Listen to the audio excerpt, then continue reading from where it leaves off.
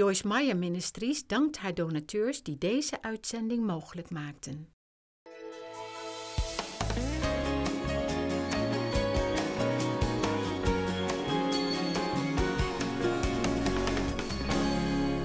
The world is filled with wounded people who don't know how to be who they are.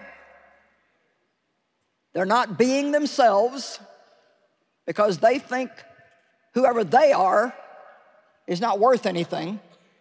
And so they're pretending, trying to be somebody they're not, trying to be like somebody else, wearing masks, got a frozen smile on their face, acting like everything's all right when they're bleeding to death on the inside. And God doesn't want us to have to pretend. He wants us to get honest enough to receive the healing that's ours through the death and resurrection of Christ, and then be a real person, an individual person, confident in who you are in Christ, not having to compete with anybody or compare yourself with anybody else. Can anybody say amen? Now, got a statement for you. It's okay to not be okay. You see, we desperately don't want people to know that we're not okay. We want everybody to think that we have got it all together. I mean, I am the together person in the neighborhood. No problem, no problem. No worries, cool. But then when you become a Christian, the language just changes, but the problem's still the same. Praise the Lord. Thank you, Jesus. Glory to God. Amen, amen, amen. You go to church with your church face, with your frozen Holy Ghost smile. Your little Christianese that you've learned. Oh, I know, Dave and I would fight all the way to church, hit the front door, praise the Lord. Glory to God, thank you, Jesus, amen, amen. Woo, woo, woo. Get back in the car, fight all the way home. I'd get mad at him because he wanted to watch football, and then I'd go back in the bathroom and cry all day, spend the next day depressed. Do that all week and then go back to church the next week. Praise the Lord, glory to God, hallelujah. Come on, is anybody where I'm living? All right. But I tell you what, the Holy Ghost wants to take it apart. You better let Him take it apart before you fall apart. And then let Him put it back together so it's put in order right.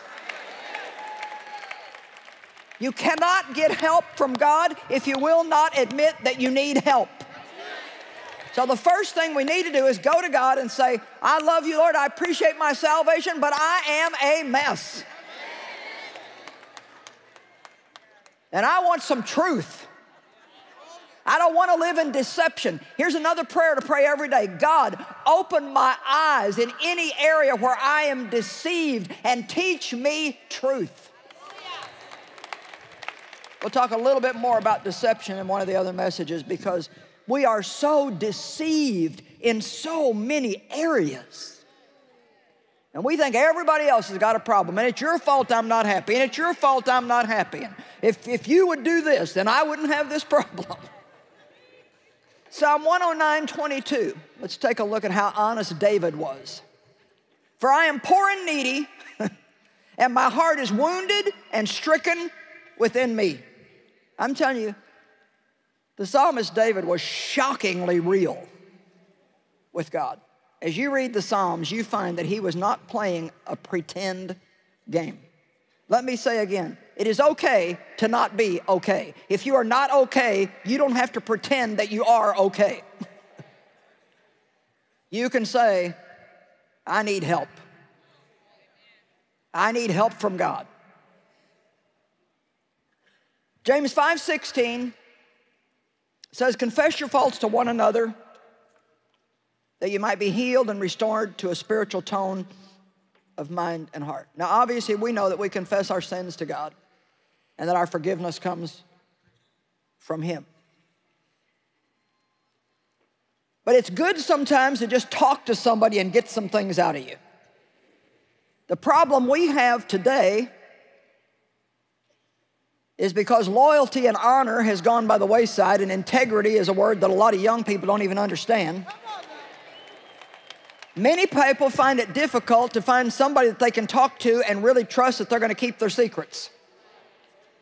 But there are people. Choose wisely, but find a good friend, a trusted family member, a trusted spiritual leader, if you need to talk to somebody that you can talk to. I don't encourage anybody to go sit in counseling for 20 years, but if you need counseling, they're bound by law not to tell your secrets. Sometimes we just need to vent. We just need to get it out. For years and years and years, I was in my 20s before I ever told anybody what had happened to me. What a lonely secret to live with that many years. Why did I not tell anybody? I was afraid of what they'd think of me.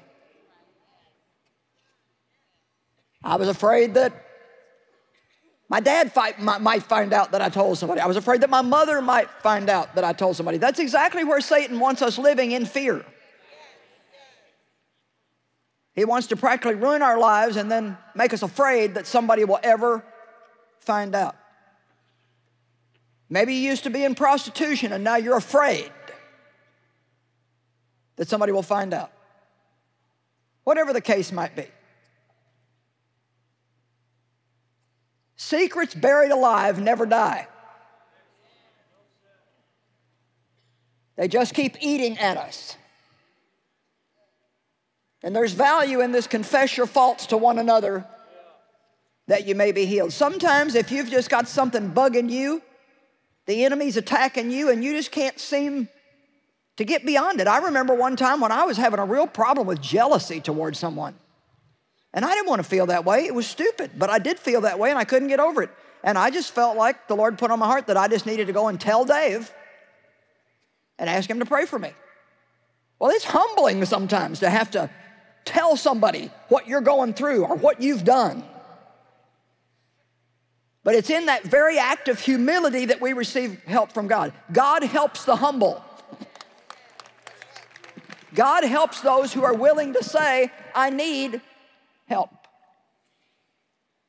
Don't stay in the dark by yourself. What you bring out into the light gets exposed. Very often when we have problems and we're hurting, we always blame it on somebody else. It's always somebody else's fault. That started in the garden, the blame game. And it's carried on in probably almost every person's life. I did it, I'm sure you do it. If I'm late for work, it's somebody else's fault. Somebody else at the house should have done something that they didn't do, that then I had to deal with, that then made me late. Come on. Never occurs to us that maybe we should have gotten up early and left a little margin in our life so we could account for some of those things that we didn't plan for. So don't let somebody blame you for their problems, and don't blame somebody else for your problems. You say, well, it's not my fault. Somebody did this to me or that to me. Well, you know what? Maybe the way you are right now is not your fault, but don't let what happened to you become an excuse to stay that way. I mean, you know, when I started finding out that God cared about my whole life, and this wasn't just a deal where I got saved, and now if I could just muddle through and make it till I got to heaven, then I could have a mansion and a little bit of happiness. I was amazed when I found out that I had such a mess in my soul from the things that happened to me in my past, and that there was a promise in the Bible to cover every single one of them, that there was not one of those pains that I had to live with, that God had it all covered, and I needed to find out what was mine, bought, paid for, and delivered by the blood of Christ. And I needed to start opening up those packages and being able to enjoy the life that Jesus died for me to have. So maybe you don't know that either. Maybe somebody drugged you here tonight. Maybe they fed you and promised you all kinds of stuff if you'd come.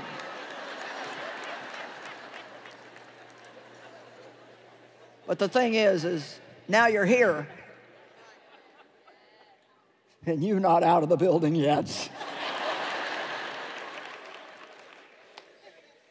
When we come to a relationship with Christ, there's a divine exchange. Oh, I love it.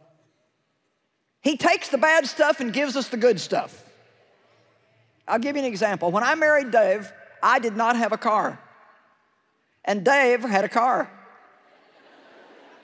Now, as soon as I said I do, I had a car.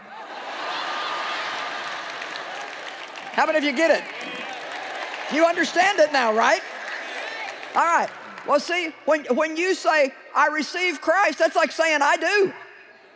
And all of his goodness swallows up all of your nothingness. My not having a car got swallowed up by Dave's having a car. It was wonderful. All of a sudden, I had all kinds of stuff I didn't have before. It's a good deal.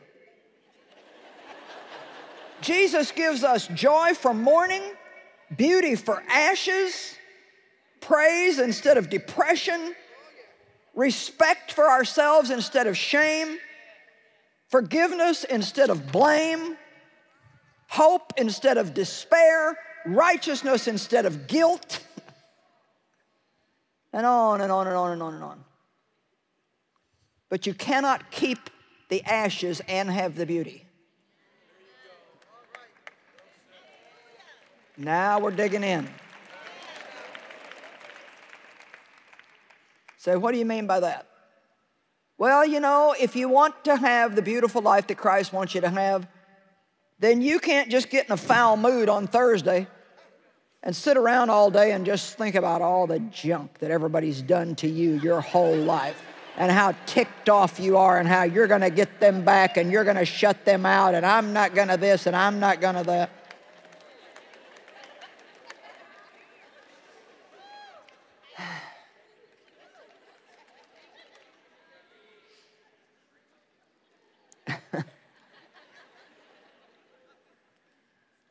You got to get rid of your ashes. You give those up and you'll get the beauty. Amen?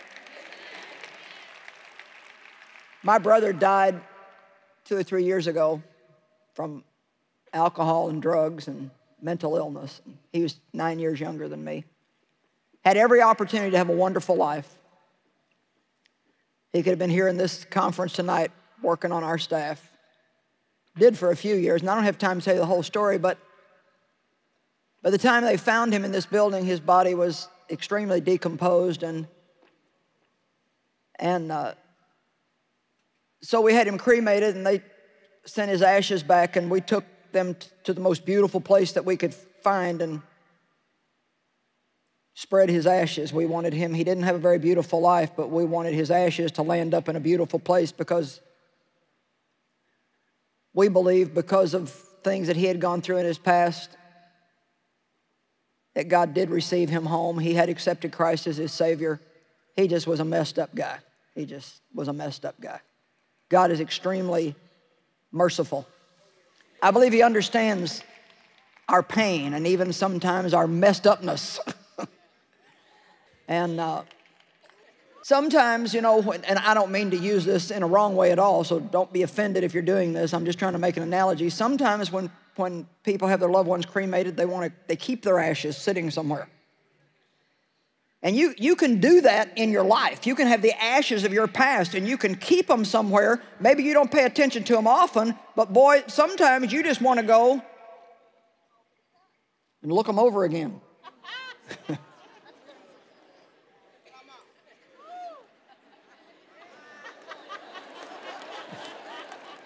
I'm suggesting that you take the ashes from your past and you spread them somewhere and let them get turned into beauty. Amen? You see, where I put my brother's ashes, there's no way I could go back and collect them. God wants you to walk out here tonight determined to never in your life spend one more night with the frogs. What? How did you get to frogs? Well, let's go to Exodus chapter 8.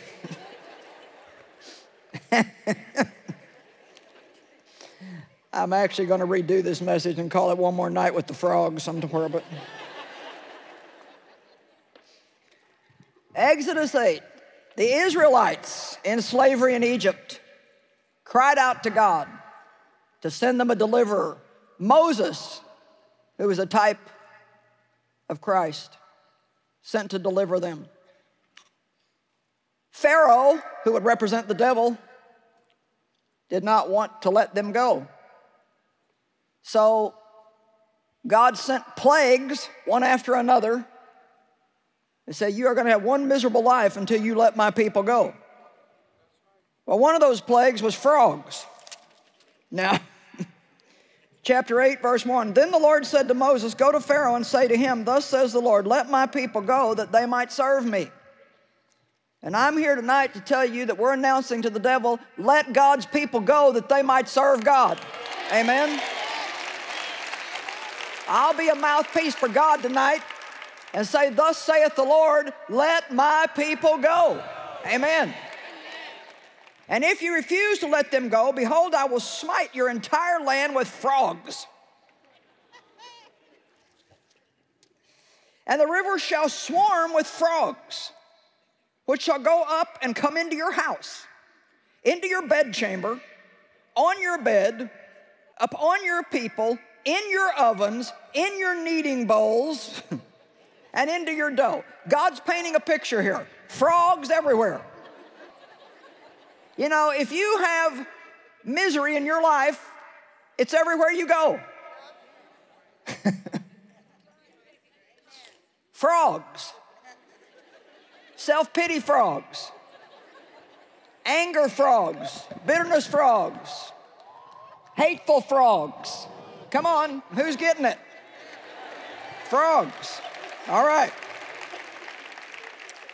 And the Lord said to Moses, say to Aaron, stretch out your hand with your rod over the rivers, the streams, the canals, and over the pools, and cause frogs to come up on the land of Egypt. So Aaron stretched out his hand over the waters of Egypt, and the frogs came up and covered the land. But the magicians did the same thing with their enchantments and secret arts, and they brought up more frogs. Now, I thought this was interesting because it's kind of like Pharaoh, instead of just praying, God, I get it, get rid of the frogs, he turned to people to solve the problem, and all they did was make more frogs. Come on. When you go to people to solve your problems that only God can solve, you're only going to get frogs on top of your frogs.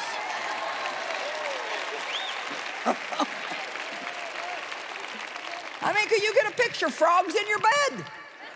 Frogs nibbling on your toes. Verse 8, then Pharaoh called for Moses and Aaron and said, entreat the Lord that he may take away the frogs from me and my people.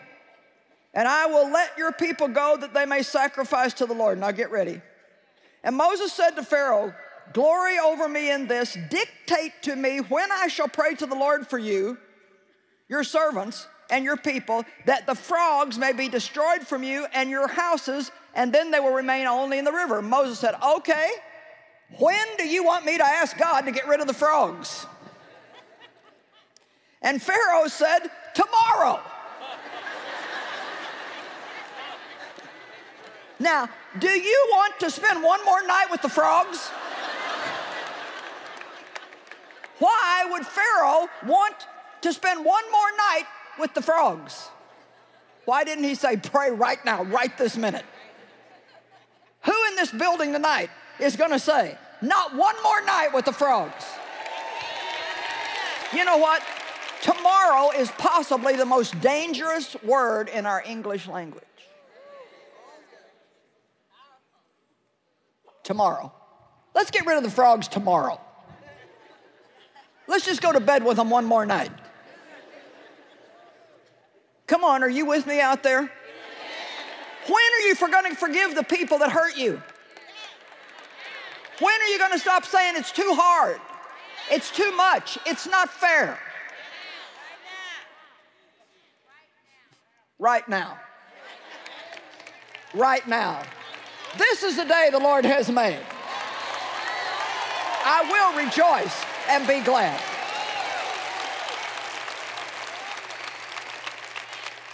What is the most important moment in your life? Many of you would say the day that I received Christ. For many of you, that would be tonight. Some would say when I got married, when I had my kids. You'd all be wrong. The most important moment in your life is this moment right now. Because it's the only one that you know for sure that you have. All of yesterday's moments are done. You can't go back and undo what people did to you. But you can make a decision tonight that you're not going to spend one more night with the frogs. You're not going to let what somebody did to you 20 years ago keep ruining your life. You're going to press in and you're going to get the beauty for ashes, the joy for mourning, the praise for heaviness. Amen. You know, Jesus fed several thousand people with a little boy's lunch. And it wasn't nearly enough to feed the crowd. There was only a few loaves of bread and just a few fish, thousands of people. But the little boy said, I'll give you my lunch if you can do something with that. And of course, Jesus miraculously multiplied it. And it was enough to feed all the people. And there's a thing there that if you will just give God what you have, even if it's not enough to fix the problem, even if all you can give him tonight is your broken, messed up, miserable life, he'll do something miraculous with it, and he can use even your broken past to end up feeding a lot of people. Amen? I'm feeding you tonight the Word of God. I'm breaking bread with you, so to speak. And it's multiplying, it's going to you, and it's going to those millions of people that watch by TV. And an amazing thing happened. When Jesus had finished feeding all the people, they gathered up 12 basketfuls of fragments, just little broken pieces. And Jesus said, gather up the fragments that nothing be wasted. And here's what I want to say to you. If you feel like your life is just a fragmented mess tonight, if you'll let Jesus gather that up, he'll make sure that nothing in your past is wasted. Your pain will become somebody else's gain. Your mess may become your message. What you've walked through may become your miracle and certainly somebody else's miracle. You know, for many years, I said, well, if only I wouldn't have been abused. If only I wouldn't have been abused. You know, when Lazarus died, his sister Mary said to Jesus, if only you would have been here, Lord, my brother wouldn't have died. Jesus, why weren't you here? So often we say that. Well, why didn't you help me when I was in that situation? Why didn't you help me when I was being abused? I prayed. I asked God to get me out of it. He didn't. He could have. He didn't. Well, Joyce, how can you not be mad at God? Because he's a whole lot smarter than I am. And I tell you something. Now listen. He didn't get me out of it, but he got me through it. Come on now, I'm going to tell you something. He got me through it. And I want to tell you something. Now just wait. I got me some experience with God. And now, God's taken that broken mess, and right here, right now, this message, my healed life, my restored life, this one message has the potential to start millions of people off on a right journey of healing in their life. And you know what? If God would have just gotten me out of it, what I wanted to get out of it, it would have been nice. I wouldn't have got hurt, but I wouldn't have this message tonight. I wouldn't have this message. And you know what? I don't know how God works all that out, and I know sometimes it doesn't seem fair to us, but I'll tell you one thing. Whatever I lost, oh, honey, let me tell you, God has given me double for my trouble. Amen? And he's going to do the same thing for you. frogs.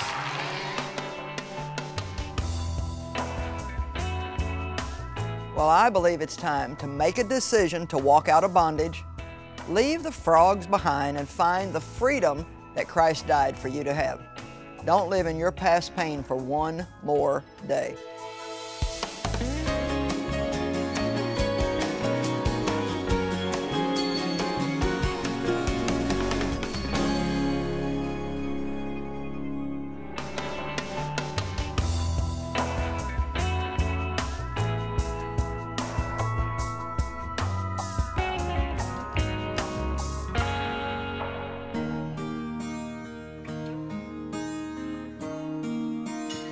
We are in Madagascar today, and I want to show you something really beautiful. These are children who are part of the Hand of Hope feeding program here in this village. They receive a solid meal every day. Now, let me tell you, sometimes when you hear one meal a day, is that really much? It is so much more than you can even imagine. Look at these children. They're seated at a table where they are served a good, solid meal. And when their bellies are filled, that's something that cannot be taken away from them. But it's even more than that. They're receiving love and respect. They need to understand that they are valuable and that there is a God out there who knows them and loves them and has a good plan for their life. You're part of making all that happen. It's a lot more than you think it is when you look at it, and we appreciate so much what you do through Hand of Hope to help us help these kids.